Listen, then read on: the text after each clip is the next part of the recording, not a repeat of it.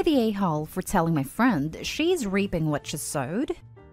At the beginning of quarantine, my friend Bella, female 30, proposed open marriage to her husband Mike, male 28.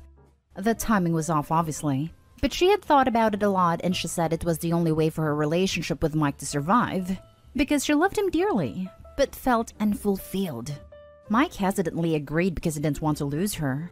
When I asked him about it, he seemed very much not thrilled about the whole thing.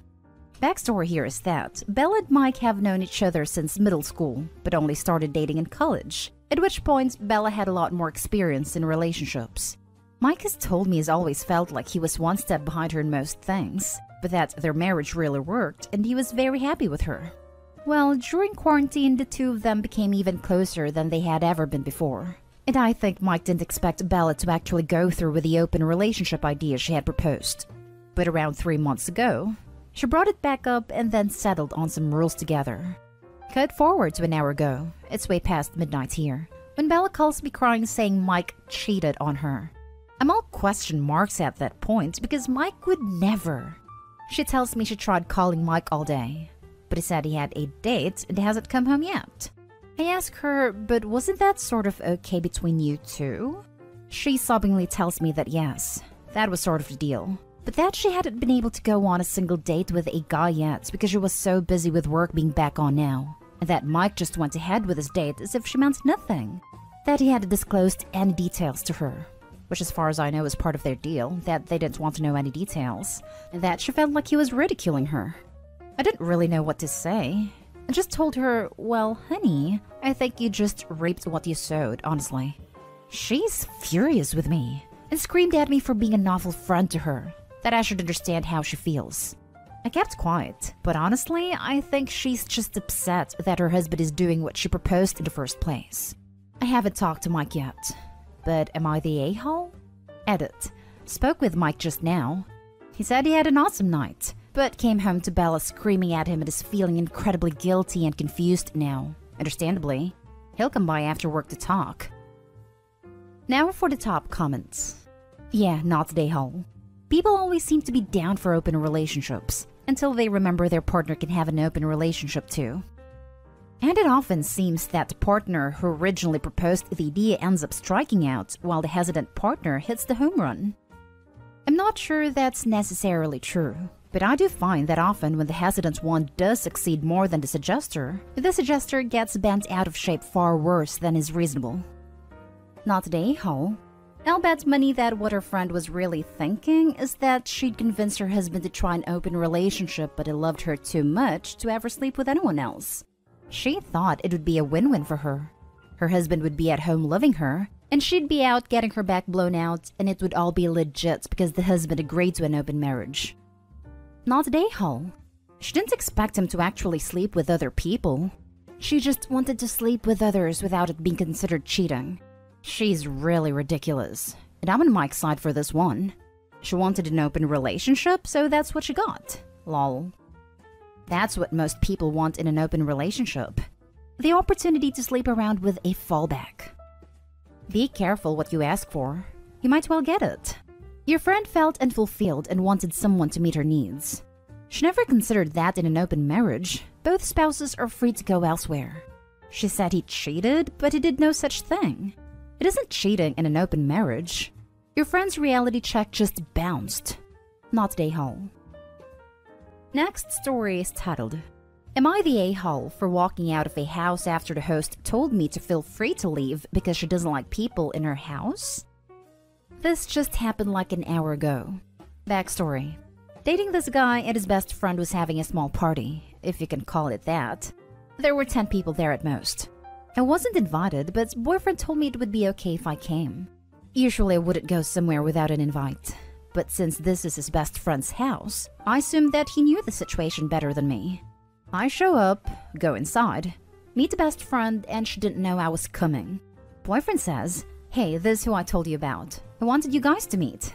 The best friend turns to me with a straight face and says, "Yeah, it's alright I guess, but feel free to leave because I don't really like people in my house." So I left. I turned around and walked out without saying another word. Now, to be completely fair, my boyfriend was shocked. He came after me. and said that he had no idea that she would react that way, but she was just having a bad night, and that we should go back in and everything will be okay. Obviously I left, and he didn't come with me. But now he is texting me and saying that while she was a bit rude, I was even more rude for just walking out in front of everyone, and that it made for a weird vibe with all of his other friends who were there. So am I the a-hole? Did I overreact? I should mention, there is a language barrier here. She speaks Greek/Italian as first languages, and I speak English. So honestly, her intent was questionable. But the look on her face gave me a weird vibe. Interesting conversation below. Does boyfriend have the right to invite someone into someone else's home? This is a tough one because it's sometimes yes, and sometimes no. I've done this before if the vibe was right. But mostly I don't do it. I would just ask first. So I kind of understand if he thought it was a situation where it would be okay, but turned out not to be okay. Conflicted. Not today, Hall. Your boyfriend plus his friend are. He didn't come with you when you left, and that's an a-hole move right there. P.S. Does she have the hots for your boyfriend, that's why she was rude to you? So you would leave, and she could do stuff with/to him? Nah, nothing going on between them. Incompatible genitalia preferences. Not today, Hall. And if I was dating him and he decided to return back to the party after that interaction, I wouldn't be dating him any longer. For him to put Opie in that position in the first place was bad enough, but then letting Opie walk out and leave alone? He really doubled down on a-hole with that move. As for BFF, English may not be her first language, but I think her message came across loud and clear. Not today, Hall. Not today, Hall. No. He did you wrong by sending you into a place you were not invited, had a host insult you, and then gets mad you leave? No, do not apologize. What the hell is he complaining about? He still stayed for the party while you ended up going home. Not today, Hall. That was a very reasonable reaction after being treated that way. Much more polite than I would have been. My only confusion is why you didn't immediately dump the boyfriend for going back into the party. And you're waiting until a bit later to do that for some reason. That doesn't make a lot of sense to me. We are in that weird, dating but not exactly exclusive stage, so there wouldn't even be a formal breakup. We just wouldn't see each other again, if that makes sense. For the next story, am I the a-hole for calling my friend jealous and insecure? My friend Aisha, 22 female, has a history of going after our friend's old crushes/flings/boyfriends, etc. She went after my ex-boyfriend when we were 18, went after our friend's ex-boyfriend freshman year of college, etc. No one had ever said anything about it for one reason or another, because other than this, Aisha was a really good friend. She has never gone for a guy that no one else has gone for either, especially with me. She's gone after most of the guys I've talked to, after we were done talking, and I didn't mind until now. Most of our friends used to like Jaden, my current boyfriend, 22 male. Aisha, along with 4 other girls, liked Jaden when we were 19, but he never entertained them. We were all in the same friend group, but Jaden and I never really talked until a few months ago when we ran into each other. He lost touch with a lot of people in the friend group and hadn't talked to Aisha in years. We ended up talking and now we're dating. When Aisha found out, she started texting Jaden and asking him to hang out. It got to the point where she'd complain to me about him not responding to her. I told Jaden I don't mind him hanging out with her to catch up, but that Aisha has a history of doing this kind of thing and catching feelings. So if he does see her, he should make it clear he isn't interested. They ended up never hanging out and Jaden doesn't respond to her texts. Aisha kept being persistent and texting him. She continued to complain to me about him not responding and eventually complained to all of our friends. It made everyone uncomfortable. I didn't say anything until the other day when she brought up how Jaden had said he would date her.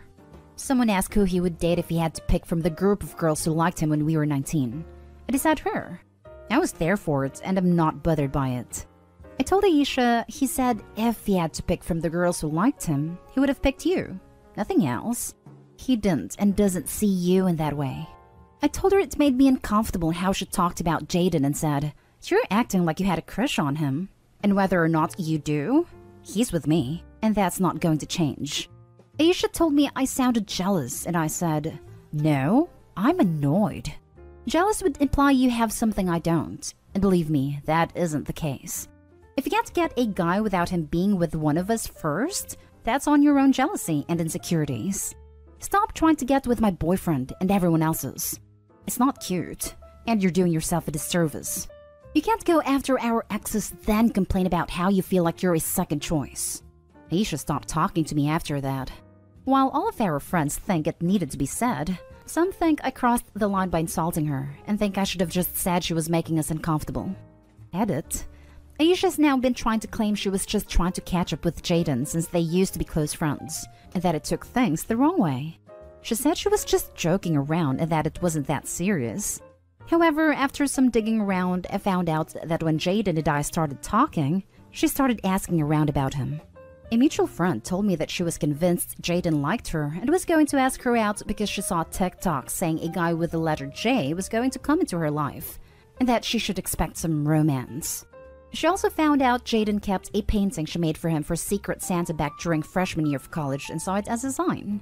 I told Jaden all of this, and he has since thrown out the painting and blocked her and everything. Now for the comments. Not Dayhal and wow. No, I'm annoyed. Jealous would imply you have something I don't. And believe me, that isn't the case.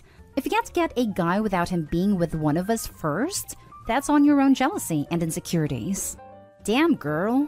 I couldn't have said that better myself. Good for you. Maybe your comments hurt her feelings, but sometimes that's necessary to get your point across. Some people don't respond to nice, and need to be told they're being an a-hole in order for them to realize it. She needed to hear this. On another note, why is anyone in your group asking your boyfriend to choose a second choice from the group? That's super inappropriate and irrelevant. It also bound to start trouble, which it did. You should ask your friends to steer clear of asking dumb and pointless questions like this. Not Dayhole. Pointing out someone is insecure or jealous isn't insulting them.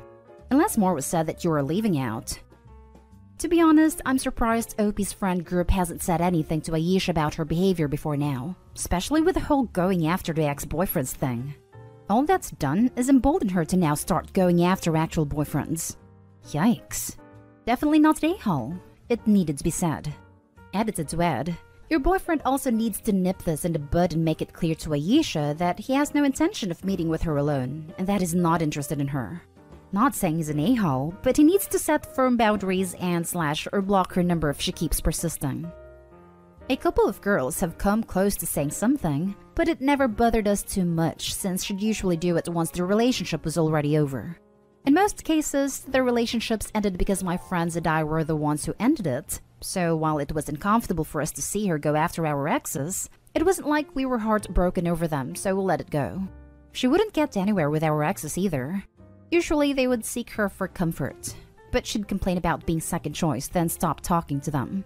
Aisha also has a history of struggling with depression and anxiety, and we didn't want to do anything to worsen her mental health. We thought it was better to just let it go. She's never been like this where she's made a move while we were still together, so that's why I finally said something.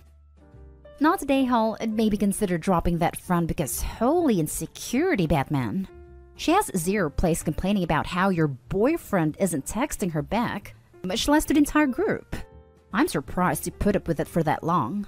She needed that line boldly drawn, though. She wouldn't have stopped by just being told you made people uncomfortable. I honestly thought I was just jealous at first, until a few of our friends told me how it was weird and uncomfortable how much she was talking about my boyfriend. Once I realized how everyone else felt the same way as me, I realized it wasn't jealousy, just annoyance and anger at her disrespect for my relationship. Last story is titled, Am I the a-hole? Wife wants a bigger ring after 5 years. Wife and I got engaged, and I paid cash for engagement ring. I didn't have a set amount I wanted to spend, but got a ring just under 1 carat.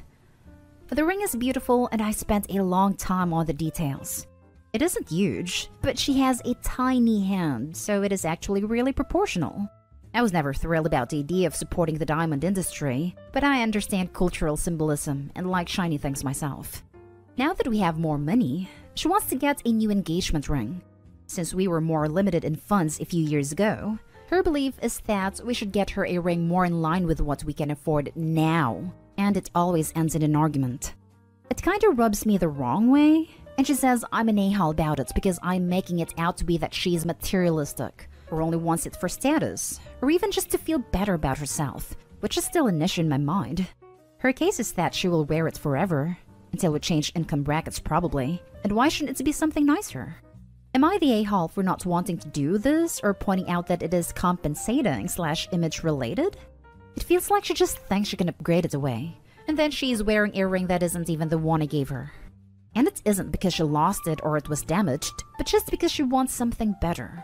Honestly, it grosses me out. And then I'm so put off, I kinda become an a-hole that feels unappreciated. Would something like an anniversary ring that won't replace the engagement ring meet everyone's needs? 5 years is a milestone. You could turn this into a piece of jewelry that's special in its own right. No a-holes here. I'm with you. Add to the band in the form of an anniversary band. If it were me, I'd want different stones like blue, green, or red, sapphire, or something, making it really special. Maybe something they designed together with a jeweler. Just a thought, but replacing the stones seems wrong somehow, as if it weren't good enough to represent who they were when they got engaged. More like representing their stages of life. Info. Was your wife involved in picking out the first ring? It's bound to be unpopular, but I think buying someone an engagement ring they are expected to wear for life without input isn't always a great idea. My husband proposed to me with a plain silver band with the word placeholder engraved on the inside because he knew he'd never be able to pick something my picky self would like. My husband proposed with a fake $20 ring, and there was a note in the ring box that said, "P.S. The ring is fake, but my love for you is real." And then he gave me the budget and I designed my own ring. Perfect.